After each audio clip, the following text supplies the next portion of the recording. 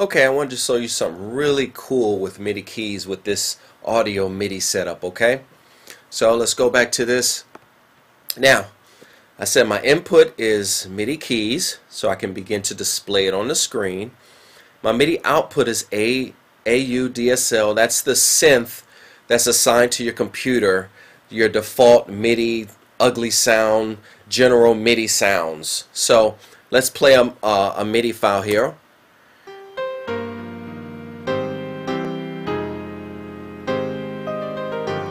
Okay. Now what if I'm telling myself, you know what? I cannot stand these sorry MIDI files. I want to be able to use the awesome sounds of my sequencer, my Logic, my Pro Tools, my GarageBand, and be able to play sounds that I want. So MIDIKeyz will allow you to do that. And let me show you how MIDIKeyz will allow you to do that. Alright, let's load up. We just loaded up GarageBand. This is GarageBand right here. Let's make it a little smaller.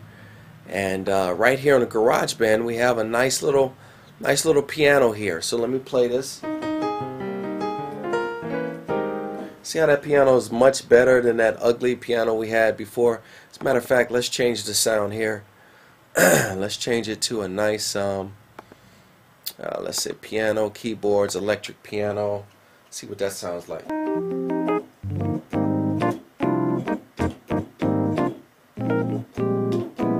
Okay, that's pretty good. Now, what about this live grand? Let's try that. Let's try that. That might sound cool. Okay.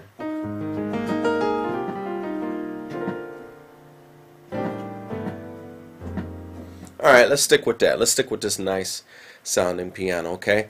Now from this time forward, we can completely close this. Alright.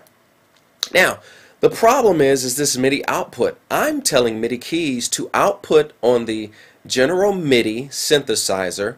That's for my computer. OS X is the AUDS DLS synth, and with Windows is the wavetable synth. So what I'm going to do, I'm going to say, you know what, transmit out on MIDIKeyz port. I want you to be able to transmit out on a MIDIKeyz port, okay? So let's try this. Let's do this.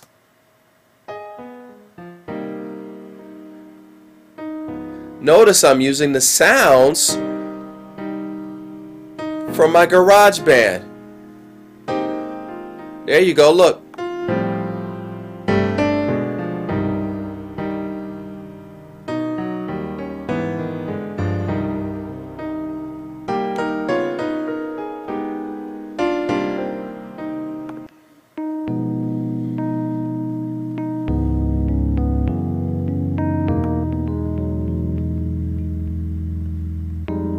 See? Let's pause this. So I'm not transmitting out, so I'm using the sounds now. So when I close GarageBand, because of this setting that I just made to transmit out on MIDIKeyz, because what that says is make MIDIKeyz a MIDI port to be able to output to the computer. And so now it outputs right into GarageBand. So now I don't have to worry about them sorry sounds anymore. Now check this out. Check this out. This is another thing. Say you're on an airplane and you don't have a keyboard with you and you want to begin to play the keys. Go to your preferences and go to your audio MIDI. I'm sorry, go to your preferences and go to your general. Now let's use the enable QWERTY keyboard. Let's see what happens.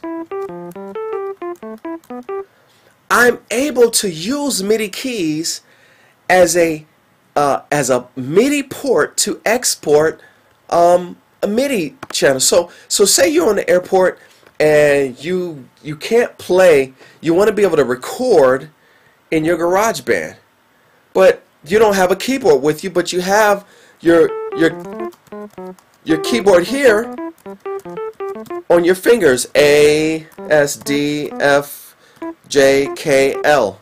Okay, I'm playing on my computer keyboard, so I can go here and say, you know what, let's record right here without a keyboard. Let's record, and let's go here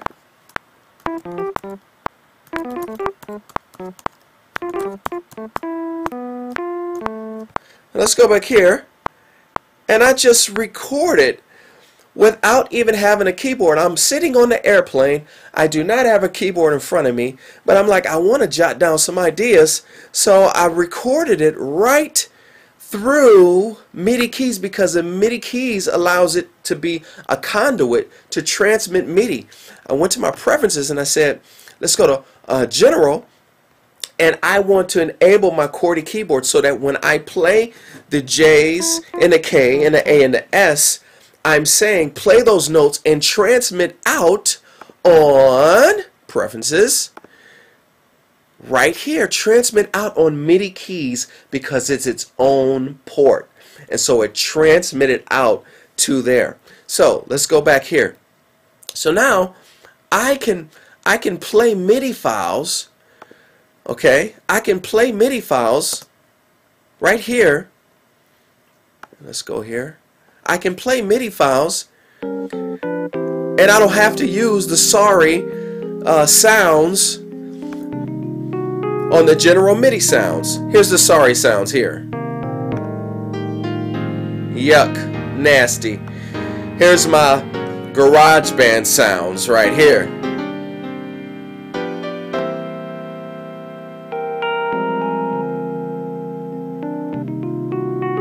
It's nice. I want to hear some strings. Let's see if I can get some strings on here. Let's hear what this sounds like in strings.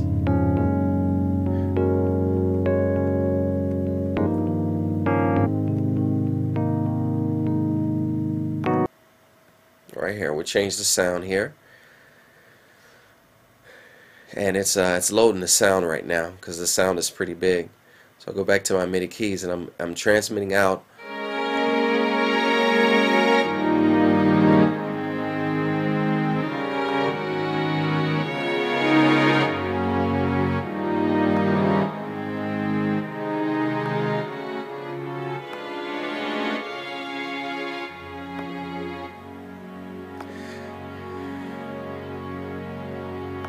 So the sweet thing about MIDIKeyz is that it can act as its own MIDI port output, so you don't have to be bothered. And what happens is you go to your section, you just totally mute this sound, because what it's going to do is going to play both the sounds. You totally mute that sound and get it out the way, and use the sounds of your expensive keyboard that you paid all that money for, those audio units and those VST synths.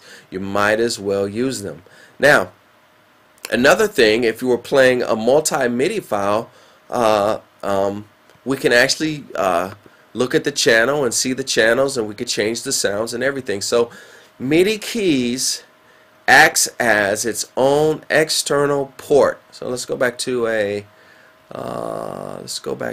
piano sound, piano keyboards. Let's go back to nice piano and strings right here. And so if I don't have a keyboard in front of me, I can use my QWERTY keyboard right here, and I could transmit out on MIDIKeyz. So there you have it, MIDIKeyz able to export and transmit out on its MIDI ports. Okay? And so I wanted to show you guys that, so because I know you guys will be sick and tired of that ugly, sorry general MIDI sounds, and you want to use your VST. So just go ahead and change your MIDI output port to MIDIKeyz, and it will transmit out to your computer as a MIDI port, and your sequencer, GarageBand, Logic, Pro Tools, Digital Performer, will pick it up. Okay?